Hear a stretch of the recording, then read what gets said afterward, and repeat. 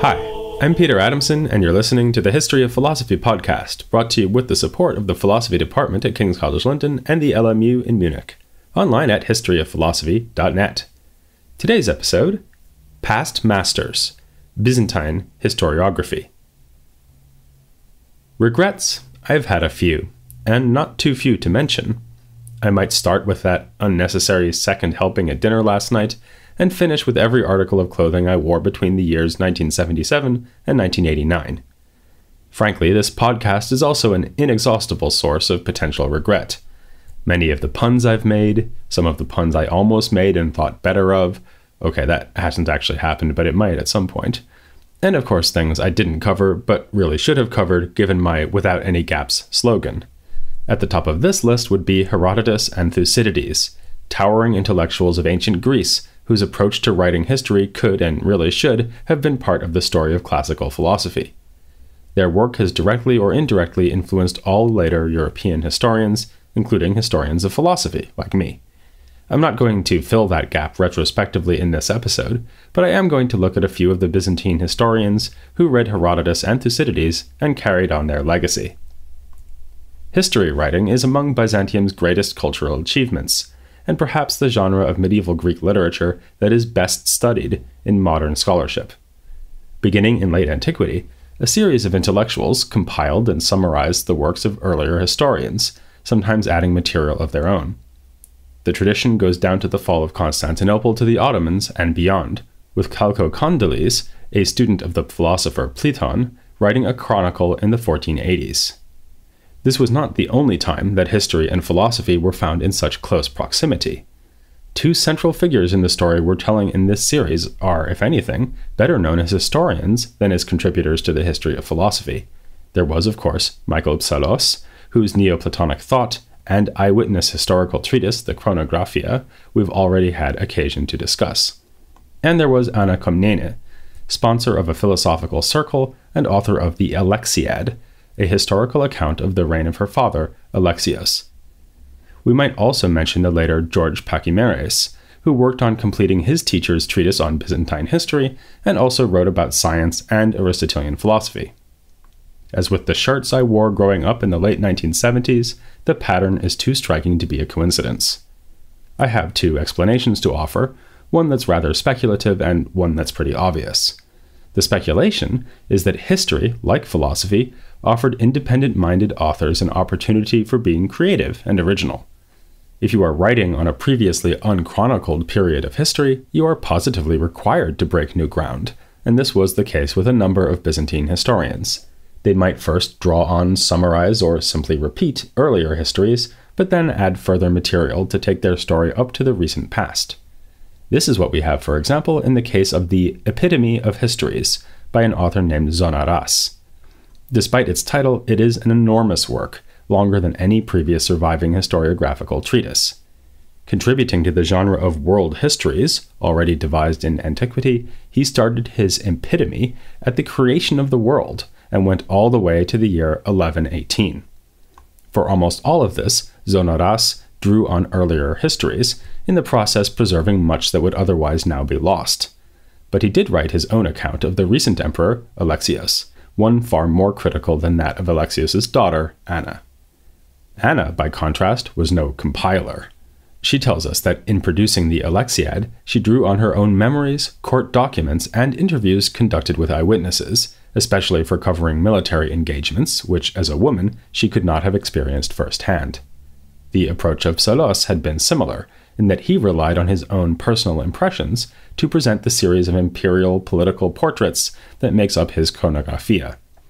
In between Psellos and Anna Komnene, there was Attaleiates, whose history was completed in 1079 and dedicated to the emperor Nicephorus III. These were the three great historians of the Middle Byzantine Age, notable for an opinionated and personal style, which has been called subjective and individual.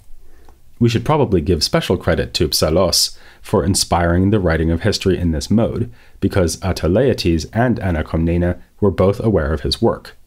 Anna drew on him extensively, citing Psellos in her Attaleiates more often than she cited the Bible.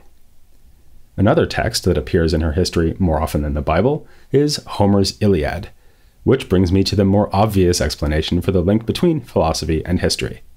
Both genres of writing were deeply engaged with the classical tradition by way of the study of rhetoric. The practice of gathering together earlier historical materials may already have reminded you of those philosophical compilations by scholars like John of Damascus. Some histories, rather than repeating or condensing the work of earlier authors, transpose material from older histories to describe recent events, as when Thucydides' famous account of the plague in Athens was recycled, more than once, to describe epidemics in Constantinople. Even when our historians are not regurgitating or repurposing classical sources, they take great pains to write like their much-admired antique forebears. This includes even the use of grammatical constructions that had fallen out of use in normal Byzantine Greek. For example, the special dual ending used for talking about exactly two things. My favorite remark on Byzantine classicizing comes from Warren Treadgold, who reports that Anna Komnene quotes a popular jingle praising Alexius's ingenuity, but she carefully translates it into literary Greek in case an ancient Athenian should return from the dead to read it.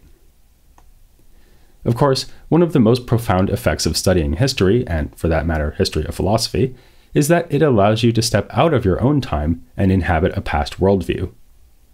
The Byzantines' enthusiasm for classical culture put them in an excellent position to enjoy this benefit. A spectacular example is provided by several so-called novels written in the 12th century, like Eustathios Macrembolites' Hysmene and Hysmenias, and Theodore Prodoromos' Rhodanthe and Dosicles, which works in some passages imitating Plato. These novels are set in the archaic past, and the authors seem to revel in the pagan setting, Christian religious disapproval set aside for this fictional context.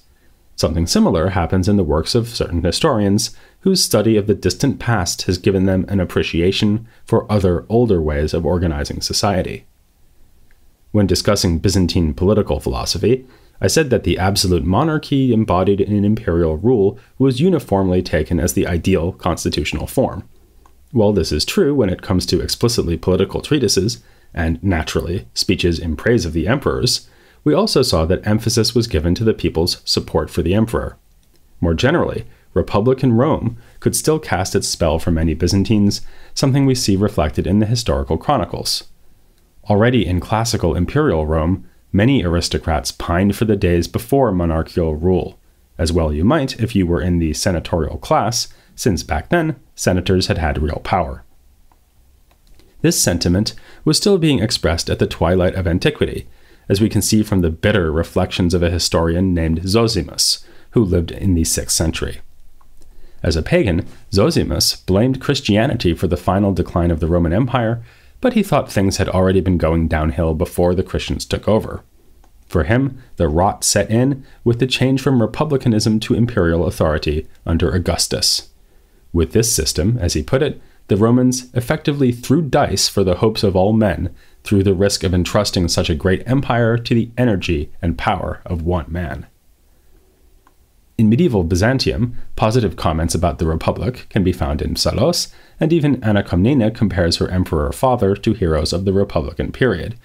But the most interesting case is Michael Attaleiates, who accords the people of Constantinople a significant and legitimate role to play in political life.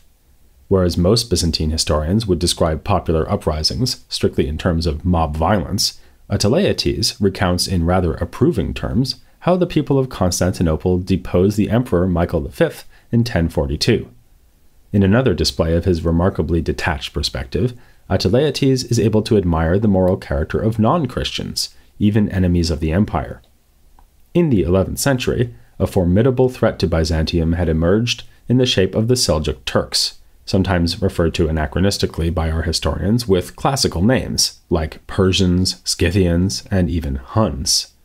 Attaleiates commends their sultan for having a natural tendency to love his enemies, as Christians are commanded to do on religious grounds. Looking further back, he even argues that faithful devotion to pagan religion was key to the success of the Romans.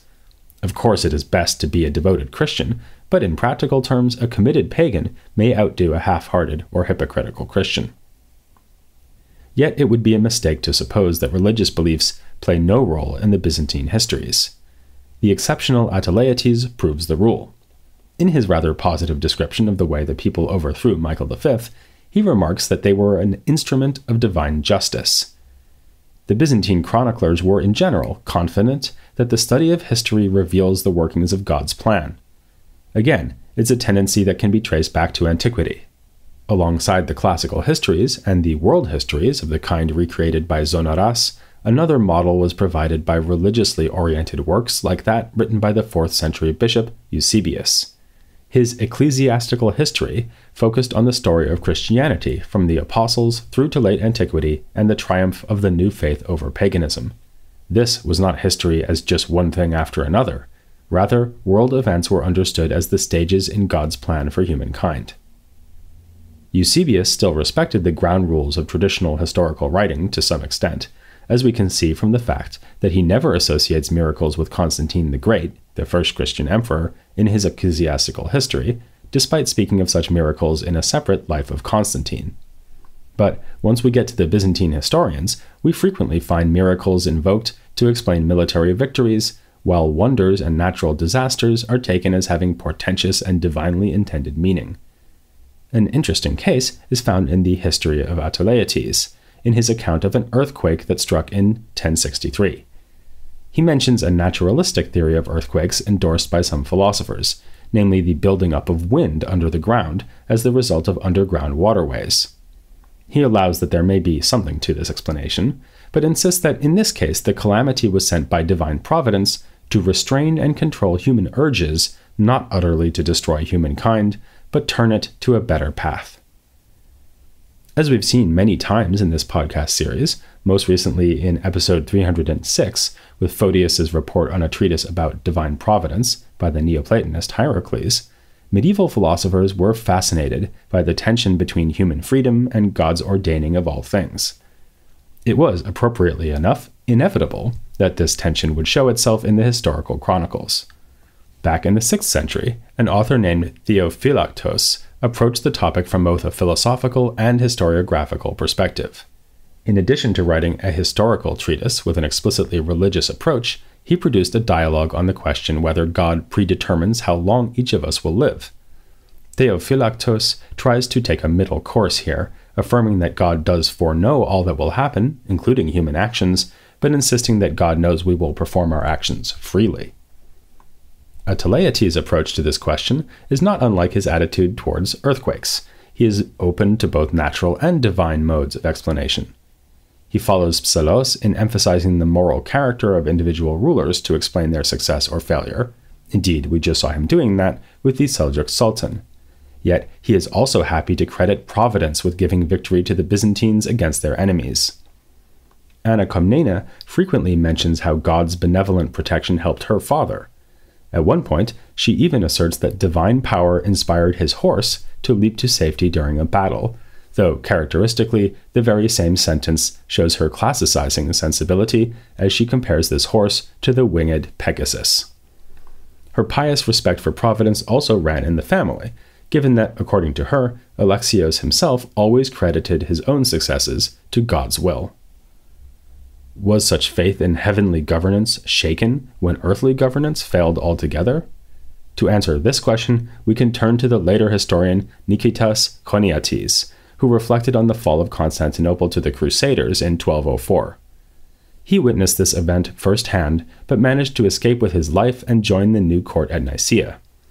Though Niketas had the misfortune to live through extraordinary times, he was in some respects a typical Byzantine historian.